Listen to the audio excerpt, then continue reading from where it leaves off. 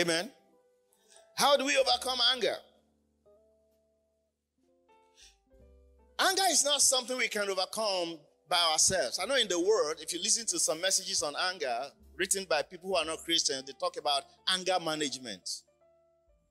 See, anger is a force. For some people, it's even a spirit.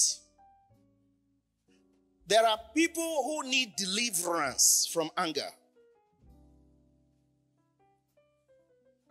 I used to have some anger problems.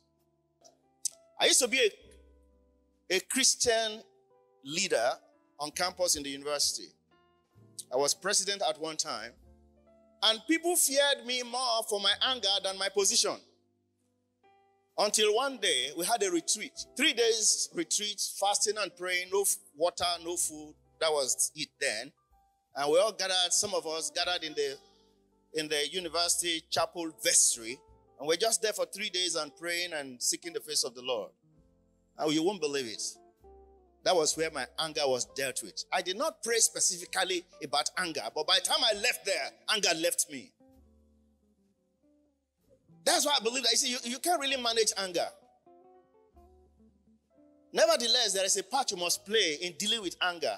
You need the grace of God to break the powers of anger.